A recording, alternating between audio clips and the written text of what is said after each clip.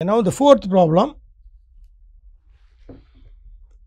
A Carnot engine uses hot and cold reservoirs at 1684 Kelvin and 842 Kelvin respectively. Okay, so now we can draw this 1684 Kelvin and the another reservoir is at 842 and a Carnot engine. So there is reversible engine operates between these two reservoirs. The entire the heat input for this engine is QH and let us say this is QC. Okay, now the entire work delivered by this engine is used to operate a Carnot heat pump. Entire work W of the engine is supplied here. The pump removes heat from the 842 Kelvin reservoir. So, for example, I can draw this like this 842 Kelvin reservoir. Pump removes heat from the 842 Kelvin reservoir. So, let us say this is the heat removed by the pump. I will say P, okay, pH. Then and puts it into the hot reservoir at another temperature of T dash. Okay, so now this is I will say this is pH and this is PC. I will say useful notation. So now this is the scenario. The amount of heat removed from the 842 reservoir is also QH. So this QPC is equal to QH. Do you understand? So the heat engine receives QH and puts QC to 842 Kelvin reservoir. As I told you, reservoir temperature, you add heat or remove it, the temperature will not change. It will be maintained at 842 Kelvin. So now the heat pump removes heat or receives heat from the 842 Kelvin reservoir and rejects it to another temperature reservoir at another temperature T dash. So we want to find the temperature T dash. What is also given is the amount of heat removed from 842, that is removed means what? This QPC is equal to QH, that is the heat received by the engine. So this is what is given. Again, this heat pump is Carnot heat pump, please understand. So both the engine and the heat pump are reversible. So that is the main thing here. So we can solve this problem. So first let us find the work done by the engine, that will be equal to efficiency of the engine into QH. What is the efficiency of the engine? Given the temperatures, we can find efficiency as 842, so 1 minus 842 divided by 1684, that will be equal to 0.5. So that efficiency of the engine. So that means W of the engine will be equal to 0.5 times QH. Okay, that is the equation 1. Now this entire work is delivered to the heat pump, Carnot heat pump. Okay, now for the pump, we can write the first law, that is minus WR equal to QPC minus QPH, or WR equal to QPH minus QPC, which is equal to QPH minus QPC is given as QH itself. So we can write this. Okay, now we know that this WR will be equal to WE equal to WR. Okay, so because the entire work is given. So now you can see this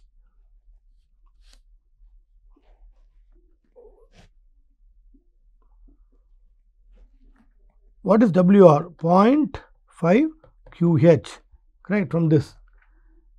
So, this is expression 1. From 1, I can write WR equal to 0.5 QH, which is equal to QPH minus QH, which implies QPH equal to QPH, that is the heat which is rejected by the heat pump to a reservoir at a temperature of T dash, that will be equal to 1.5 times QH. So, this is the equation I get.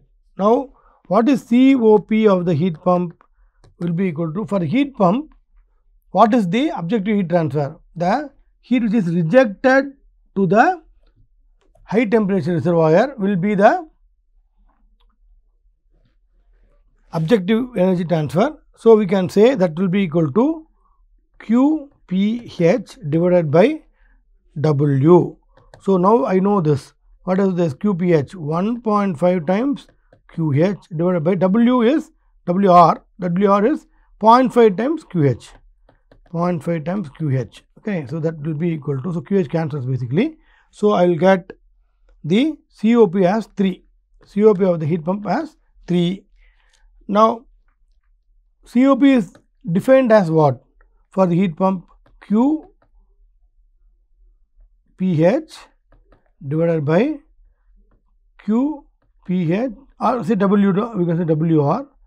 I will say QPH minus QPC.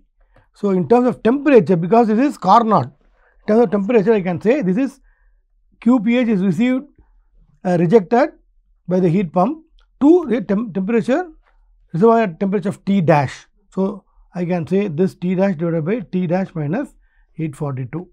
So, that will be equal to 3. Okay. So, from this I can find T dash as 1263 Kelvin. Do you understand? So, here the interesting problem, there is a common reservoir 842 Kelvin, engine rejects heat to this reservoir, and a heat pump takes heat from this reservoir and rejects to a higher temperature reservoir at T dash. Now, the entire work developed by the engine is supplied to the heat pump, where the engine receives an amount of heat equal to QH from a reservoir at 1684, and the heat received by the heat pump from 842 Kelvin reservoir is equal to the heat which is received by the engine. So, under this context, considering that both the engine as well as the heat pump are Carnot, that is reversible, we can write the efficiency in COP in terms of temperature in Kelvin and get the solution. Fifth problem, a reversible heat engine operates between two systems at constant temperatures of 600 degrees centigrade, that is 873 Kelvin and 313 Kelvin, a reversible heat engine. So, we can say that engine is reversible and it does some work also W, and let it the heat, okay, QHE I can say, similarly this is QCE I can say, that is work by the engine. The engine drives a reversible refrigerator or which operates between systems at constant temperatures of 40 and minus 20. Okay. So, that means I can say this is 40 and minus 20 is 253. So, now that means this receives heat from the low temperature, that is QCR, and rejects to high temperature QHR. Okay, this is the scenario here. Now, the heat transfer to the engine is 2000 kilojoules. So, that is, this is given as 2000 kilojoules. The net out the net work output of the combined engine and refrigerator is 350. That means the entire work developed by the engine is not given. There is some work which is coming out also, that is this. So that means I can say work to the refrigerator is WR. Okay. The engine is also reversible here and refrigerator also reversible. We have to understand that. Evaluate the heat transfers involving the refrigerator, that is what is QCR and QHR, that is what we want to find. So, now what is the efficiency of the engine because of the reversible engine? Okay, reversible engine. Okay, I can say efficiency equal to 1 minus TC by TH, which is equal to 1 minus 313 divided by 873. So, that will be equal to 0.6415. Now, what is the work developed by the engine? That will be equal to efficiency of the engine into QHE, which is equal to 0.6415 into 2000 kilojoules per cycle. Okay. So, that will be equal to 1283 kilojoules. Okay. That is the work. Now, net work output of the engine and refrigeration combination from the system, taking these to a system, is 350. That means work for refrigerator will be equal to work developed by the engine minus the work net, that is 350 kilojoules. So, that will be equal to 933 kilojoules. Okay. So, that means the net work output,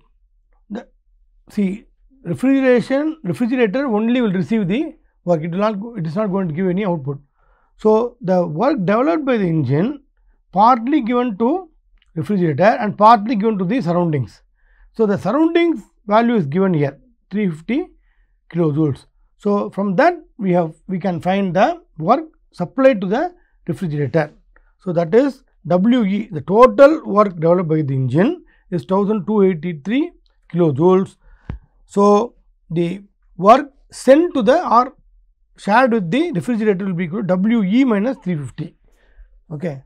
350 is the net work done by the combination of engine and refrigerator. So, considering these two as a system. Okay. So, now this is done. So, by first law we can say WR equal to minus WR equal to QCR minus QHR, or we can say QHR minus QCR equal to WR. Correct. So, this is the equation. Now, I know the value of WR 933 kilojoules. So, this will be equation 1 for me. Okay. Now, COP of the refrigerator, because I know the temperatures now. What is that? COP by definition it is QCR divided by WR. So, now this is QCR divided by WR is QHR minus QCR. Now, in terms of temperatures I can write 253 divided by 313 minus 253. So, that will be equal to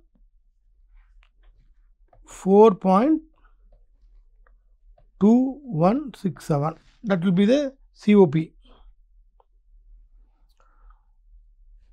Now, COP is calculated using the temperature because of the fact that the refrigerator is reversible in nature. So, we can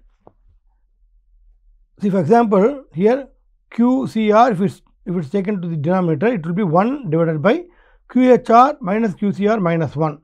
QHR divided by QCR can be written as corresponding TH and TC for the refrigerators. So, that will be the answer. So, now from this I can find QCR equal to what? WR into COP of the refrigerator. So, that will be equal to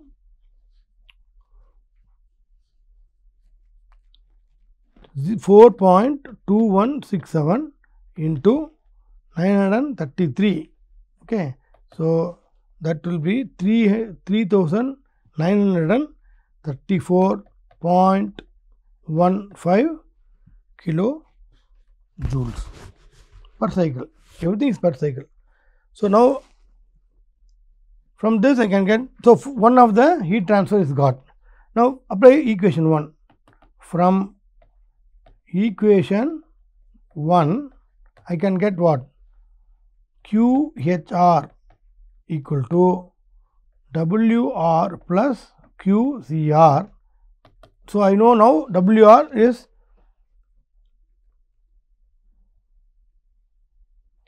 933, QCR now only we have found, that is 3934.15. So, QHR will be equal to 4867.15 kilojoules. So, these are the two heat transfers.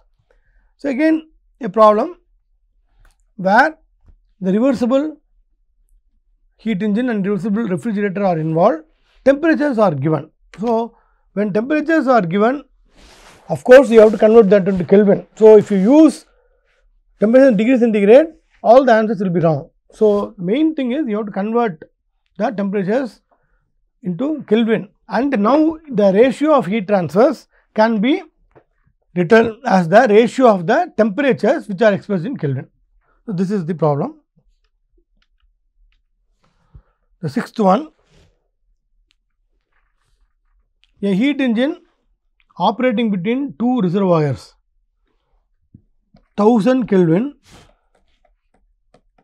and 300 Kelvin is used to drive. So, that is the heat engine operates between these two. So, engine used to, so this engine basically is not given as reversible. We have to note every point here. So, there is some work developed by the engine. So, let us say this is QHE, WE, QCE, usual notations. This is used to drive the heat pump HP, which extracts heat from a reservoir. So, this is 300 Kelvin, extracts heat, that is like this. So, I can say QCP at a rate twice that of that at which the engine rejects heat to it. That means this will be equal to 2 times QCE, that is engine rejects an amount of QCE to 300, the HP takes 2 times of that. So, that if it is QCP, then the QCP can be written as 2 times QCE. Okay, now this has to reject heat, that is QHP, let us say, and to some temperature here, some temperature of the reservoir, let us say that is T. Now, if the efficiency of the engine is 40% of the maximum possible, that is efficiency of the engine equal to 40% of the efficiency of the Carnot engine. Maximum possible is what? Maximum possible efficiency will be developed by the Carnot engine. Okay. Maximum possible efficiency is developed by a reversible or a Carnot engine. So, I can write what is efficiency Carnot. I can find this. How? Because I know the temperatures. That will be simple. 1 minus the lower temperature reservoir 300, which is in Kelvin, divided by the high temperature reservoir value, that is 1000. Okay. So, this will be equal to 0.7. So, efficiency of the engine will be equal to 0.4 into 0.7.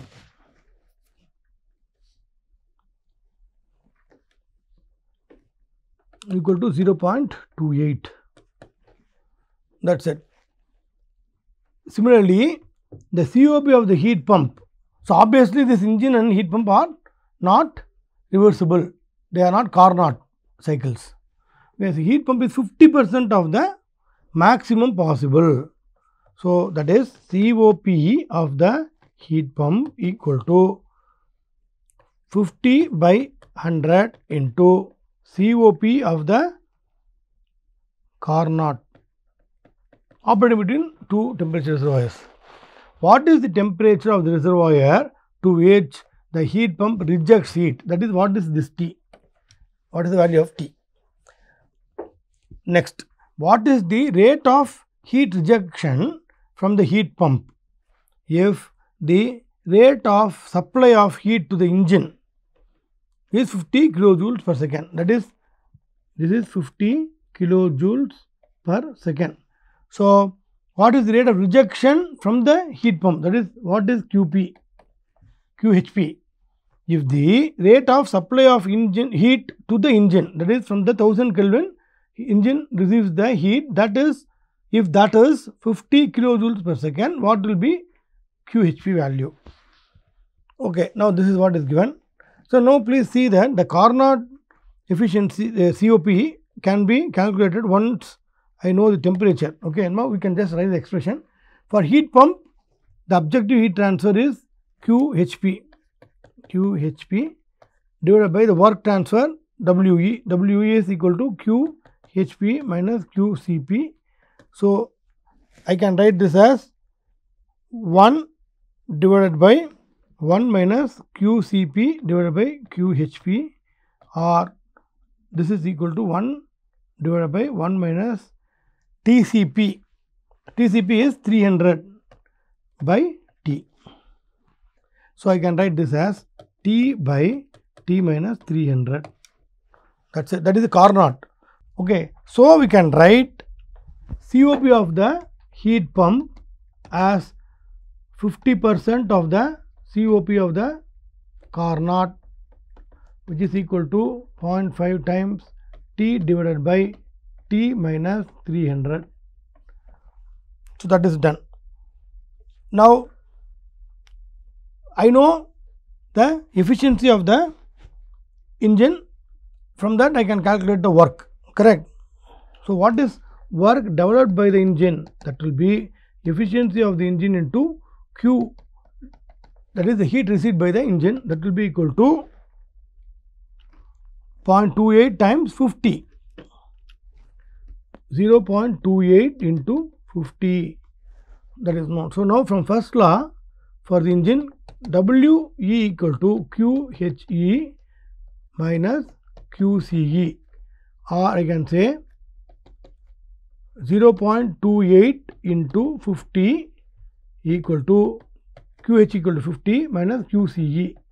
So, which implies QCE will be equal to 36 kilojoule per cycle. Okay. So, now this is W R will be equal to WE. Okay. Now, from the first law for the heat pump, so this is heat pump actually. So, WHP equal to WE. So, WHP equal to QHP minus QCP, QHP minus QCP. So, which is equal to QHP minus QCP can be written as 2 into QCE. it is given again. If we go back, you will see that QCP is given as 2 times QCE, correct. So, it is given pump extracts heat from the reservoir at 300 Kelvin at the rate twice that of the value what is rejected by the heat, that is QCE, 2 times of that. So, this you know. Now, I know this also. So, from this WHP is WE. So, I know everything. So, I can calculate QHP from this, substituting the value as 86 kilojoule per cycle.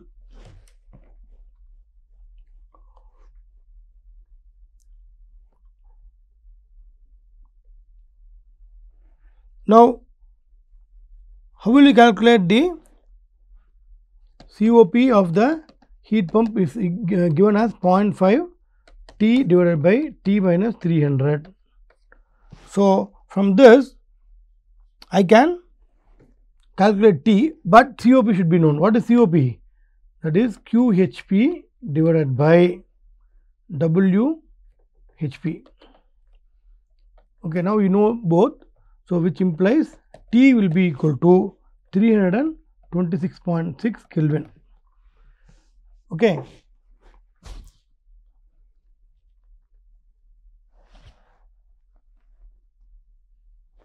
We can also do in other way. First, we can see that for the pump, QHP minus QCP equal to WHP. Okay. So, this is equal to WE. So, now I can write this as QHP minus 2 times QCE equal to WHP.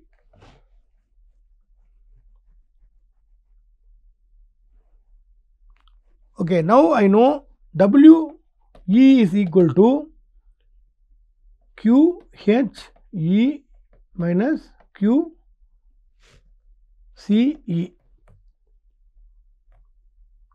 Correct. So, now efficiency of the engine equal to 1 minus QCE divided by QHE. So, efficiency of the engine is 0.28, 0.28 equal to 1 minus QCE divided by QHE. So, from this I can find QCE equal to, in terms of QHE I can substitute, correct.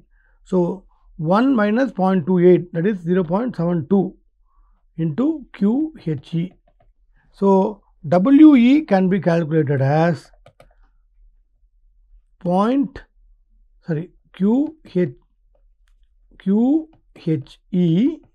minus 0.72 times QHE. Do you understand? So, that will be equal to, so I will actually write in the other way, QCE I will substitute here. So, this means QHE I will remove from this. Okay, so what I will do is QHE equal to QCE divided by 0.72 minus QCE. We will write like this. So, now using this here, QHP minus 2 QCE equal to WE is WHP equal to WE, that will be QCE into 1 divided by 0.72 minus 1. So, that will give you